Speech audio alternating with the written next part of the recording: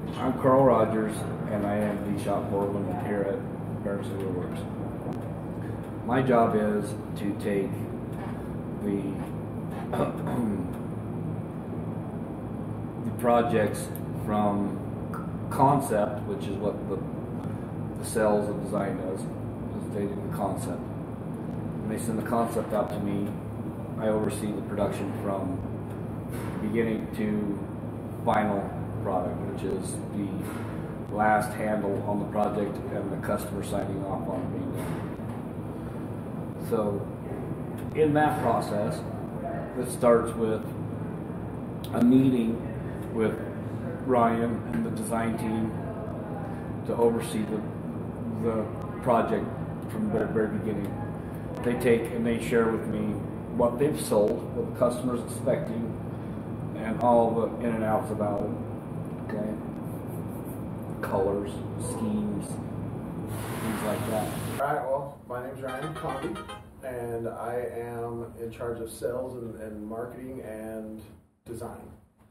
So essentially what I do is I work with our customers to, when they have their ideas or they bring in their plans for their home or whatever or business, whatever they're doing, I take their plan and I put it into our software and I design and work with them on getting them the picture in their head onto the screen, so that when Carl, so that I can get it out to the shop so that all of our machinery can cut out exactly what our customers are looking for. So we have a design wall there that has all the doors, door styles, colors, different varieties of wood species that we use, and they can go through that and choose their colors.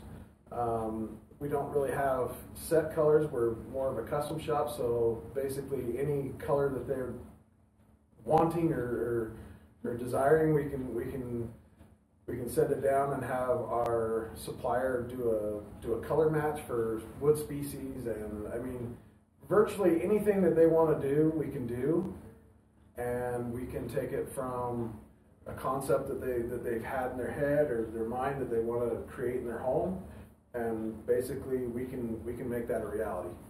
And so my job is to take them through that process and go through the design process with them. There's times where I'll be here for 8 hours with the customer every single day. There's times where I'll leave the office and I'll go to their house and I'll measure and make suggestions. There's a lot of times where they'll have an outdated design or whatever in their kitchen, and there's some ways that we can maybe remove some walls and make things so that it opens the kitchen up. Kind of give them suggestions on a myriad of different ways to make their kitchen more user-friendly, more ergonomical, so where everything's in a place that's better suited for them. And so there's a lot of aspects to that. A lot of things that I can do, like this is a 3D. I can take this and I can show them exactly what that's going to look like. I can turn it upside down, forwards, backwards, so they can see exactly what that room's going to feel like when it's done. So if I had a big kitchen in here, you could go in there and you can turn that whole thing around. This is a basement kitchen here that I've been working on this morning, just trying to get everything in. So these here is a refrigerated door, a freezer door, and then this is a microwave door that we're going to put, it has a pull down door. So everything's really efficient and makes it really nice for them because they can actually visualize what's, a lot of people can't visualize what you're talking about a lot of times. And so with this 3D, it really puts them in that space so they can actually feel what that's actually going to feel like when it's done. And so it really allows them to grasp the whole concept of what they're buying and what they're going to get. And it allows them to be able to put things into place very quickly in order to, change up that design, see what it looks like this way. We can create as many rooms as we need to within this software. It allows us a lot of freedom to be able to give the customer exactly what they're looking for. And it really makes it nice. And then we have the handles and, everything's kind of all here in one room that they can kind of get an exact feel for what's going to be in their new kitchen. And then this software actually takes this design and it breaks it down into pieces that go out to where the CNC is out on the floor out there where Carl's working, and he takes this stuff and then it just cuts it all out for us. So it really is streamlined, makes everything really efficient for us on the shop side, so that we can create some efficiencies in producing the product so that we can get it out quicker. And so it's really nice because it gives the customer a good feel, but it also is a very useful tool for us as a company, because it's an all-in-one feature where we can design here, but it also is functional where we can send that out to the shop. There's two parts to the shop. There's the cabinet part, and then there's the mill part. The mill part is where all the hardwood is milled. It's a different process, it's a different material. The cabinets come in what a typical sheet could, which is a 4 foot by 8 foot by 3/4 product, and it is cut and processed through that edge machine and then assembled. The wood part, the mill part, makes all of your moldings, like your crown molding. It makes all of your doors. It makes all of the other parts of the kitchen that are typically the pretty side of what you see. So you've got a cabinet, and then you've got all the pretty stuff you put on top of the cabinet, and that comes from different parts of the shop. The big long one is called the edge bander. That's where we take the raw cabinet parts and put a finished edge on them. It's to protect the edge and also make it pretty. That tool is an industry standard everywhere. The one of the lasers is called a rip saw. It is a laser guided saw used for straight lining and sizing material. That's all its purpose is. Is to take a raw product and make it into a workable product. This is what's called a build sheet, and it tells whomever is on this end what they're building. This particular cabinet is a drawer cabinet.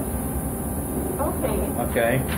So all the parts will come down here after they've been banded, and they'll be sorted into their respective bins. Normally about 20 to 30 at a time. So we've milled our product, we've prepared it for assembly, we brought it down here, we've sorted it for assembly. Now we're assembled. This unit here is a raw product. This is raw wood, and it's assembled. The next step for it will be to get the finished product, which is a stain and a clear coat or top coat. That's where the process for here is. These parts here, they will not get a stain. They will get one of those doors that we just looked at. That would be the front of it. These are actual bookcases. So this will get a full 3/4 inch piece in the back, and when this stands up, it's almost 10 feet tall. You'll be able to put your shelves here and put your books on it. This product's had 2 coats of primer. He's going to prep it for the final coat of finish.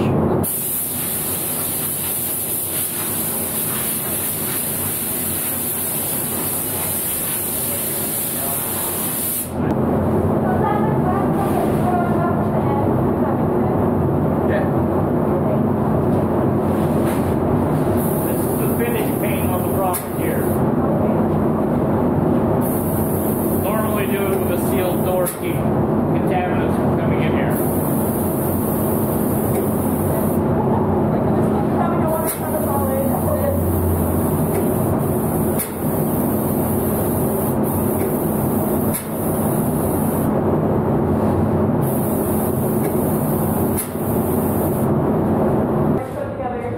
No, this is where it sits before it's loaded in the truck and goes in the truck. This is the shipping room. So at this point, it's gone through the entire shop, and its final destination from here, I don't know.